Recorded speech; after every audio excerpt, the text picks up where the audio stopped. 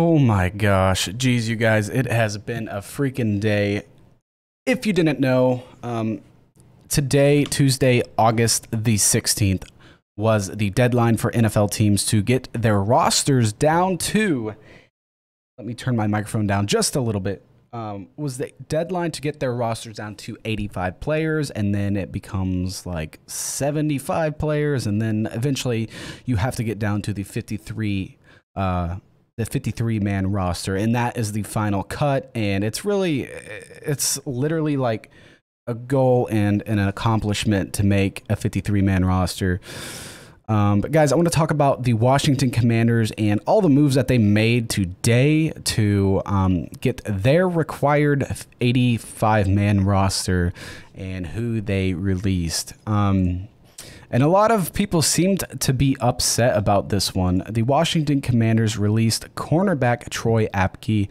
They also released cornerback De'Vante Bausby, who they just signed, I think, a few days ago. Offensive lineman Deion Calhoun.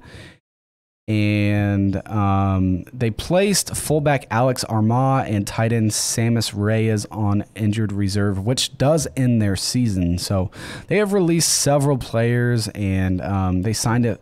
I believe, like I said, they signed Bausby just a few days ago, or pretty recently. I've been seeing that name on a lot of tryouts and workouts around the NFL.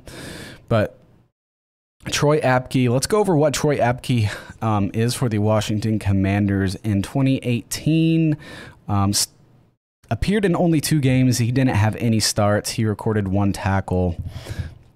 2019, at the age of 24, he appeared in 15 games, started 2 games. So that was the first starts of his career. He had 1 interception, 2 pass deflections, 26 total tackles, 2 tackles for loss.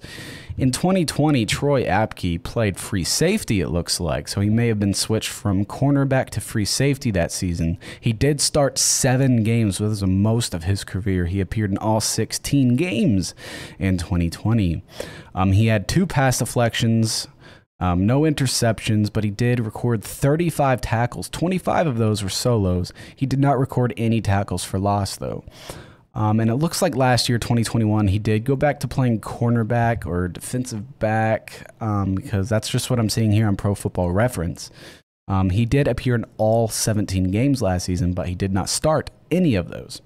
He recorded 1 fumble recovery and only 6 tackles, and 5 of those were solo. So he did not really have as much production last year, but he did play in all of the games. So I'm not sure what that was all about.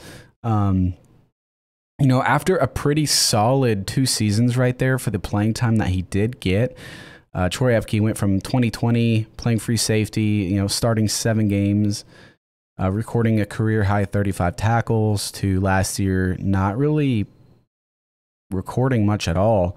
I'm not one to sit down and watch the Washington Commanders too much, but they did release him, and so we're going to see if he gets picked up by anybody else, maybe given the opportunity, but I'm sure you guys will see updates about that. Follow me on Twitter and Instagram for everything NFL news, guys, and also join that Discord server. Over 200 members, and like I said, crush that subscribe button. It would help me out very, very much. But here is your Washington Commanders roster moves for the day, getting their roster size down to 85 players. See you guys in the next video.